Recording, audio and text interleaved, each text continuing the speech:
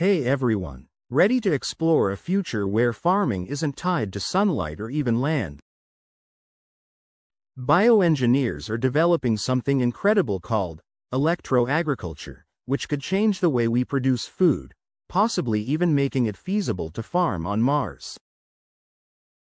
Let's dive into how this futuristic method could revolutionize agriculture, cut down on land use, and open up new possibilities for food production indoors and in space. Welcome to Trendstorm. Chapter 1. The problem with photosynthesis. Photosynthesis has been nature's food factory for millions of years, but it's not very efficient. Plants only convert about 1% of the sunlight they receive into energy. Scientists realized that if they could find a way to bypass photosynthesis, they might make food production much more efficient and even free it from environmental limits. That's where electro-agriculture comes in. Chapter 2. What is electro-agriculture? Electro-agriculture is a process that replaces photosynthesis with a solar-powered reaction. Instead of using sunlight directly, it uses solar energy to power a reaction that converts carbon dioxide into acetate, a nutrient-rich molecule that plants can eat. In lab experiments, researchers successfully fed acetate to genetically modified tomatoes and lettuce, giving these plants a new, efficient way to grow without relying on sunlight. If scaled up, electro-agriculture could reduce the U.S. agricultural land need by a whopping 94%. Imagine entire multi-story buildings where crops are grown indoors, powered by solar panels instead of sunlight. This technology could revolutionize farming and bring agriculture into a new era. Chapter 3. How it works: feeding plants with acetate.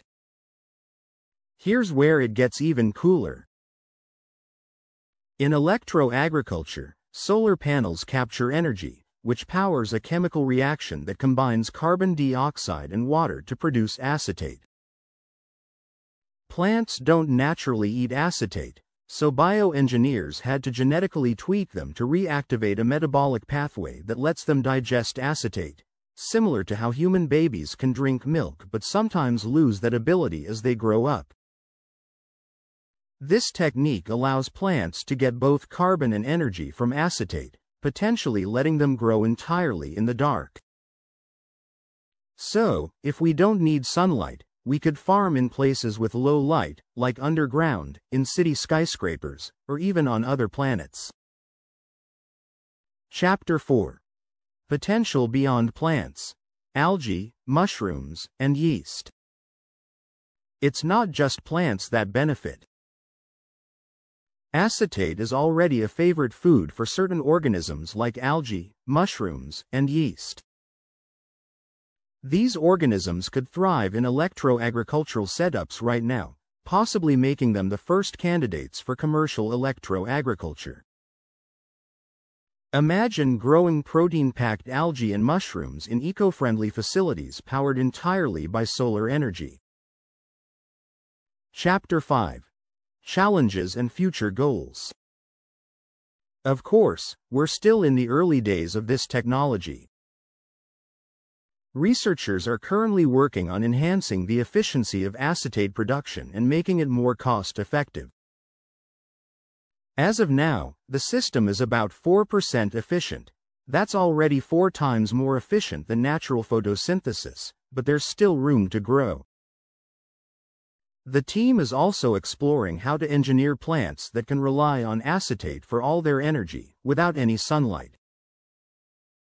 Once perfected, this method could be scaled up to high-calorie crops like cassava, sweet potatoes, and grains, which would make electro-agriculture a game-changer for food security. Chapter 6. What's next for electro-agriculture?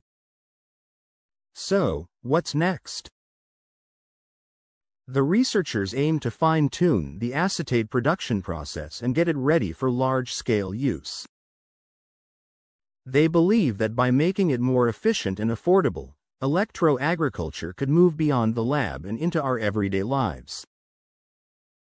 Indoor farms, eco-friendly food sources, and even space-grown crops could soon be reality, thanks to this breakthrough.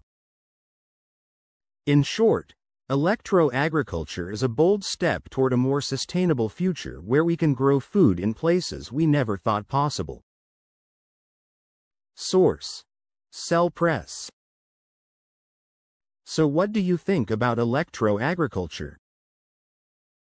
Let me know in the comments below and let's keep the conversation flowing.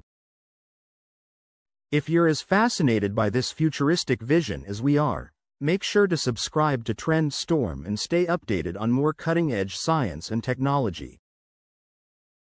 Thanks for watching, and stay tuned for more breakthroughs in science and tech, and until next time, keep storming those trends.